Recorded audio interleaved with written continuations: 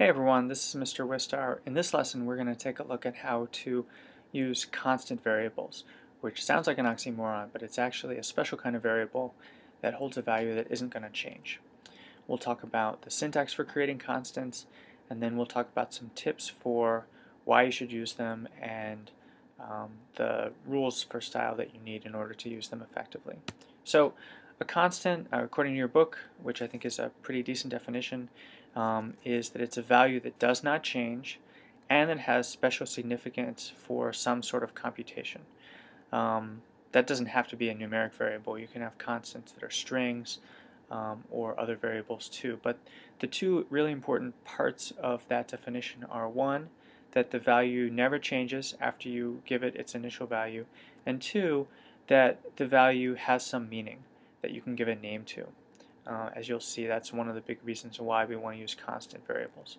So as a couple of examples down here below, if you have special math symbols like the value pi or e or the maximum value of an integer, that would be one example. Or just in a more individual case, if you were writing a program and you needed to specify the size of a particular part of your graphics window, or a certain value for the starting number of stones in your game.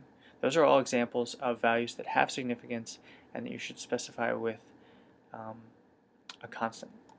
So the syntax for constants involves this new keyword final. Anytime you put final before the declaration of a variable, it makes the variable a constant. And again, the value of a constant cannot change, which means you need to assign it a value on the same line that you created, because after that, that's it. That's your only chance to give it a value, because it's not going to change. So most of our variables that we make constants, in addition to being final, we also declare them as being public and being static.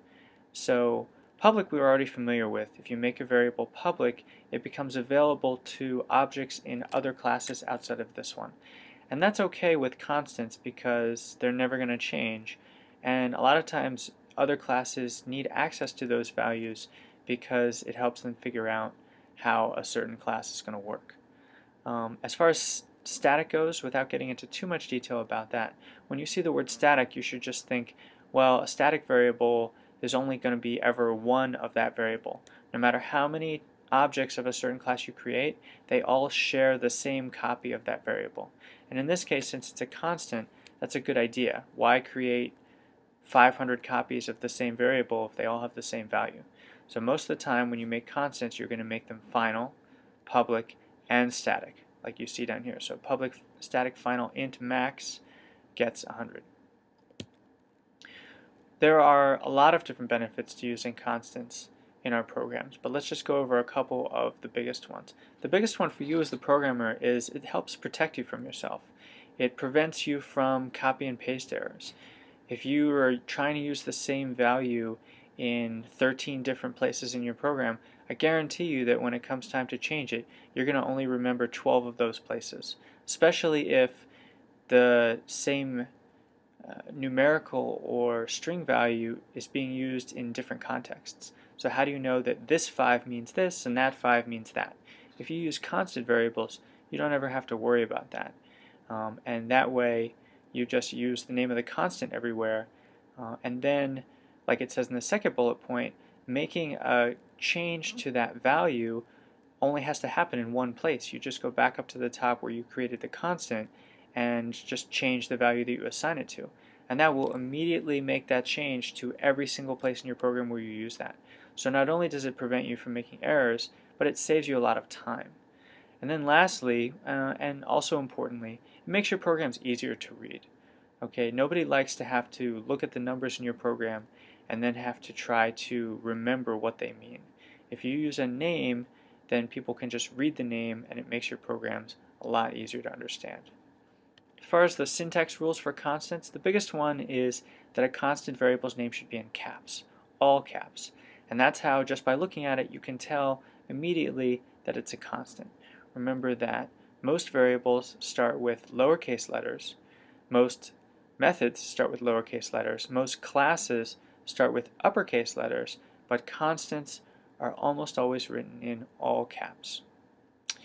And that, by the way, that means if you have a constant that has multiple words in the name, you might want to put underscores in between those words because you're not going to be able to capitalize the letter of each word since they're already capitalized. Now, when do you need to use constants? Well, you need to use constants to replace what we call magic numbers. Magic numbers is just a programming term for any number in your program that has some sort of significance. And your book in the style guide at the end lays out pretty clearly the rule. The only kind of numeric values that you don't need to use constants for are the ones that are listed there: -1, 0, 1, and 2.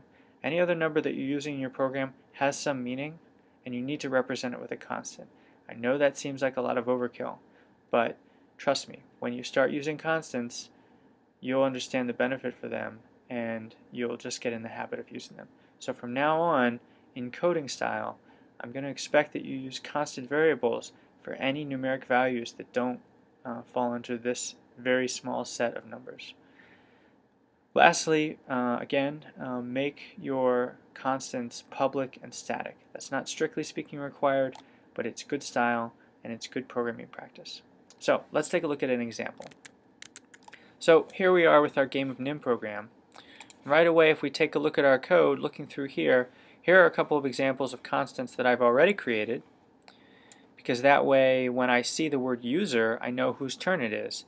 I don't have to remember that the number 1 equals user and the number 2 equals computer. I can just look at the name. But looking down through the list here, let's take a look. So that seems fine, -1, -1, but right here, 25, that's a magic number. That needs to be replaced with some sort of a named constant. So what I'm going to do is I'm going to come back up here to the top again. I'm going to make my variable public, static, and final. It's an int, and then I need to think of a decent name for it. So I'm going to call it max stones. I'm going to give it the value 25. So now in the case of my game of NIM program, I'm only using that number in one place. So you might say, well, that didn't really save us a whole lot of work. But if we were using it in 2, 3, 4, 20 different places in our program, our life would get a lot easier. Because if I wanted to, say, make my NIM game start with 50 stones, I just have to go up to the top and change it right there. Okay, so in this lab we talked about how to make constants, which are variables whose values don't change, and we use those to help make it easier for us to write programs that are readable and also make changes to these named global values in a much easier fashion. We want to make our constants final and public and static, and we have to assign them a value at the time that we create them, not any other place in our program. Okay, you're all set.